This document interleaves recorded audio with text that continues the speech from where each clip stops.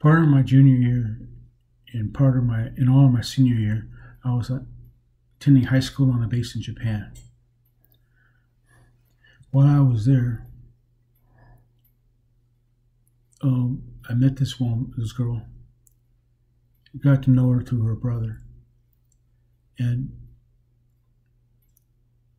she was a big girl and everything, and we both. She got a job in the NCO club where I was washing dishes. She was busting tables, and we flirted all the time, and we talked and laughed and cut up. We really had a lot of chemistry.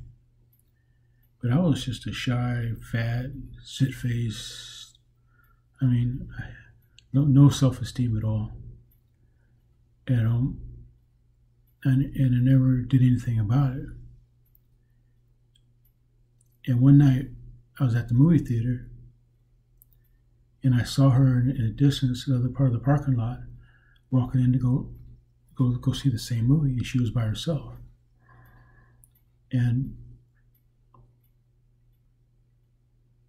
I went and sat.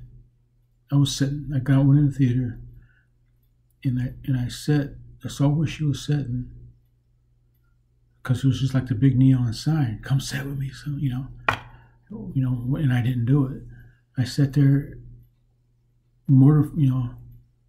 just too shy and too insecure. I was rooted in this chair, the seat of the theater, and then I watched the movie, went home, didn't think any more about it. Because I was used to doing crap like that. I had my teenage years were terrible. And well, the next time I saw her at the NCO club, I asked her if she enjoyed the movie. She said it sucked. She came in, she was throwing trays around, slamming things, and she was pretty angry. And finally, she came back a little later after she calmed down.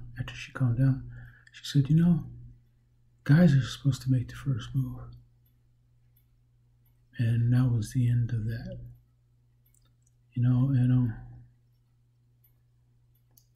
So anyway, I'm 63 years old, and I still think about her, and I still think about that night. And I wrote a story about it.